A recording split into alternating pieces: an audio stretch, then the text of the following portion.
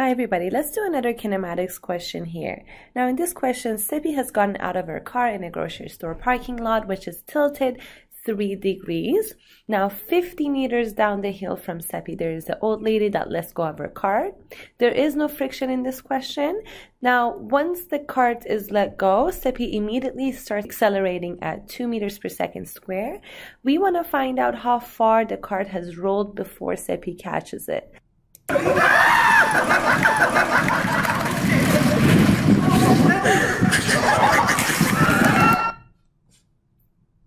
So first of all, we're going to draw a quick picture here. So let's say if Sepi is standing right here and I'm on a hill and this hill is 3 degrees. Very good. Now there's an old lady 50 meters down from me. So if I'm right here at this point, the cart that is going to be let go is going to be here. And the distance, I'm going to mark it to be 50 meters. Very good. Now, what's going to happen is that I'm going to start accelerating and the cart is going to be let go. And at some point in the future, we're going to meet. So let's say if this point is where I catch the cart, I'm going to call this point D1, which is the distance that Sepi travels. I'm going to call this part D2, which is the distance that the cart travels. And from this point to this point is already 50 meters, so we already know that. So from this point to this point is 50.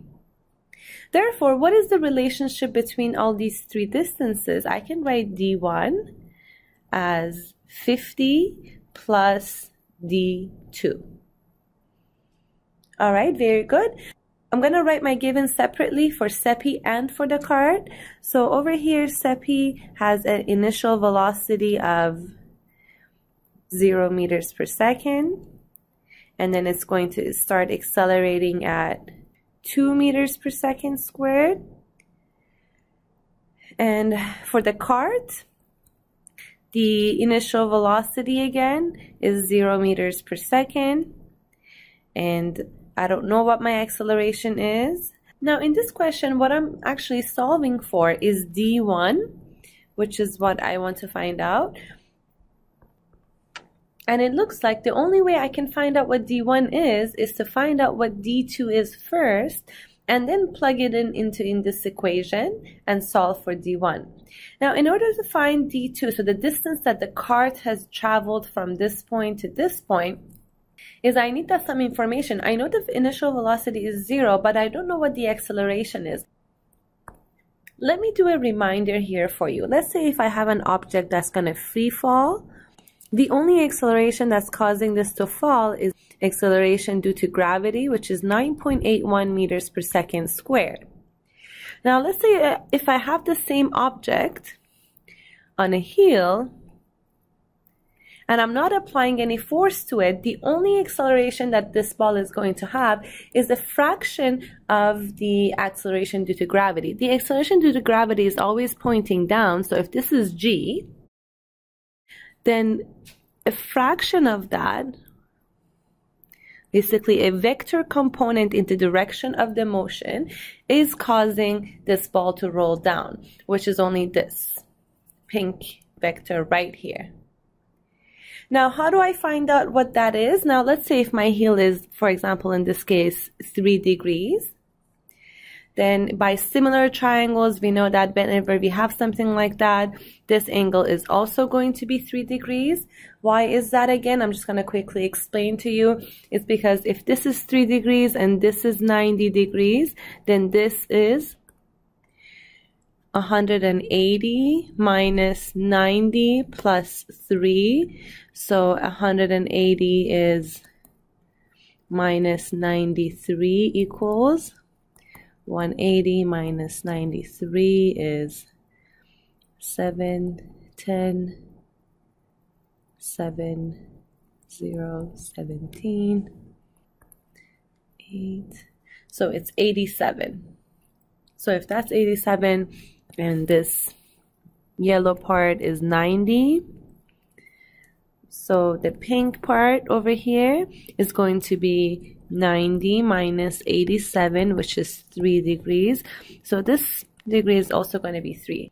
So going back to my question here, over here, if this is 3 degrees, if I were to do a picture for this part, if this is G, then over here it would be 3 degrees, and the component, which is this pink vector here, would just be G times sine of 3 degrees, which is 9.81 times sine of 3 degrees.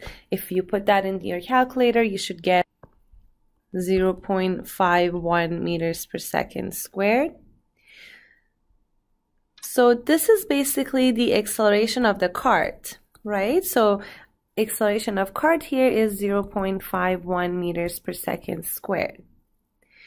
There we go. Now we have one more piece of information. So knowing that it starts from initial velocity and the acceleration is 0.51 meters per second squared, what can I find here?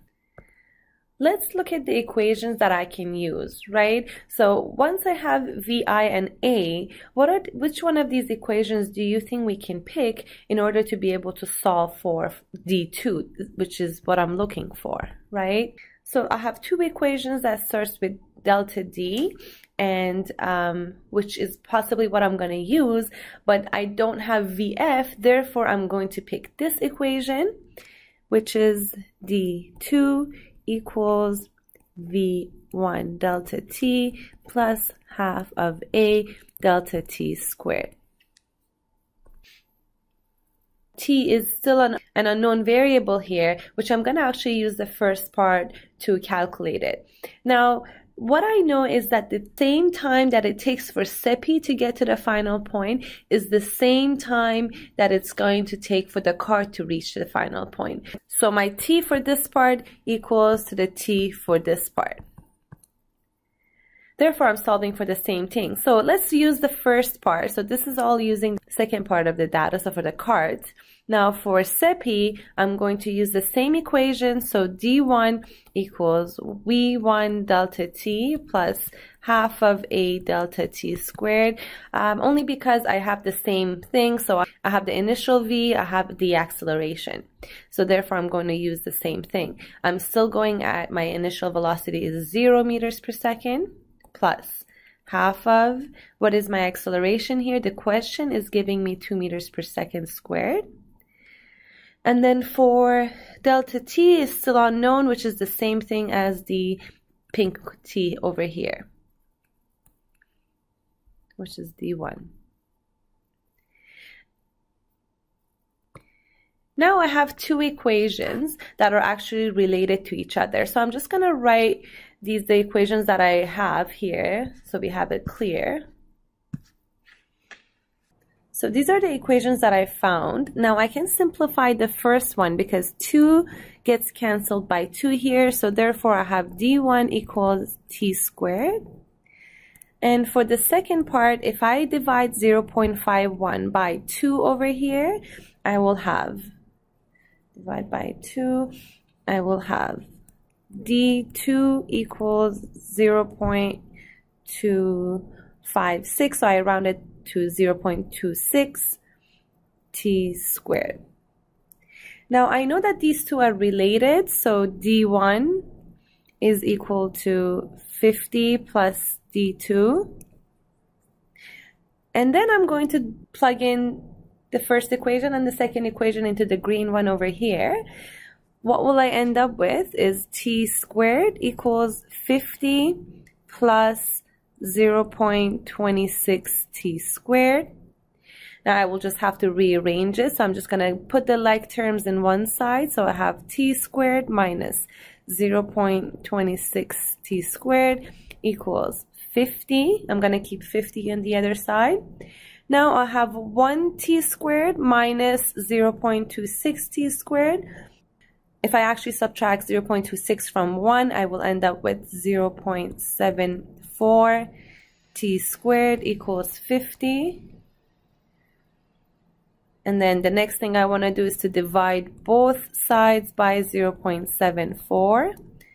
and then these two will cancel out, so I'm going to be left with t squared equals 50 divided by 0.74. On your calculator, it will give you 67.6. And then, in order to find t, you want to take the square root of both sides. So this square root of this and square root of that. You will end up with t, because this cancels with that.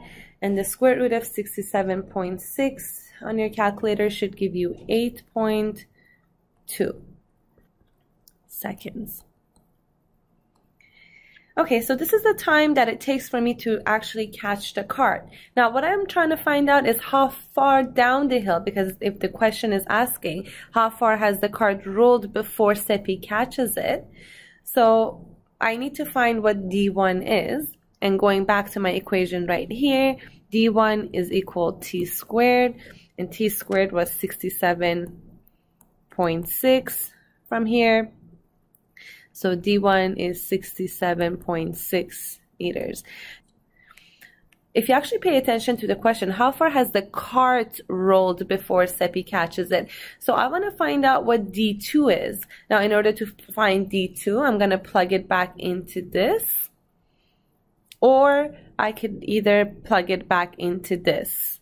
So D2 is just D1 minus 50, which is 67.6, which is my D1 here, minus 50. And that will give me 17.3 meters. So this distance is actually what the question is finally asking for. So the distance that the cart has traveled before Sepi catches it. There you go. If you have any questions, please comment them down below. Please like this video and subscribe. Thank you so much.